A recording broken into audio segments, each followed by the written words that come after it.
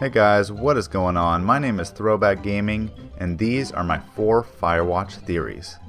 Now I must warn you, there are heavy spoilers in this video, so if you've not played the game or do not want to see spoilers, then go ahead and pause the video right now.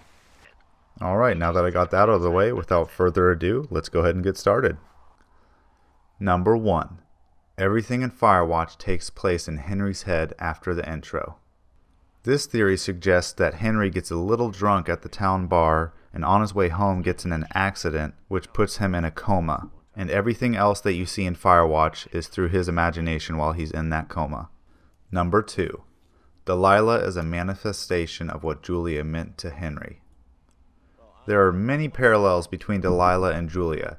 Henry wakes up in the middle of the night hearing Julia's voice over the radio in a highly lucid night walking episode. Delilah even calls Henry a big dummy in the same way Julia would call him a big idiot. In fact, a lot of Delilah's dialogue sounds extremely similar to things Julia would say. It's almost as if Delilah is another manifestation of Julia in Henry's mind. Number 3.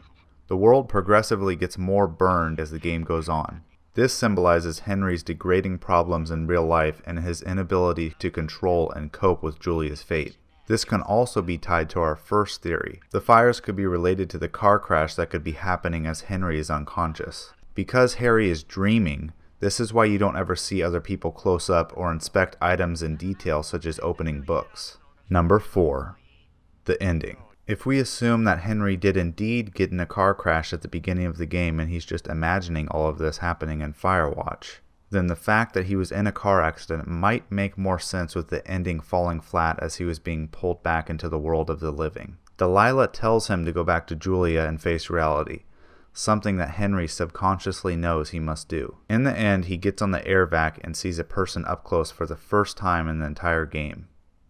Now again, assuming that he was dreaming all of this, I think this part of the game happened simultaneously in real life and merged with Henry's delusional dreams as he was medevaced to a hospital after his crash. From there, Henry will wake up to come back to reality to handle his personal and relationship challenges. Well guys, those were my 4 Firewatch theories. If you enjoyed the video, feel free to give a thumbs up and subscribe to get more content just like this. And as always, I will see you in the next video.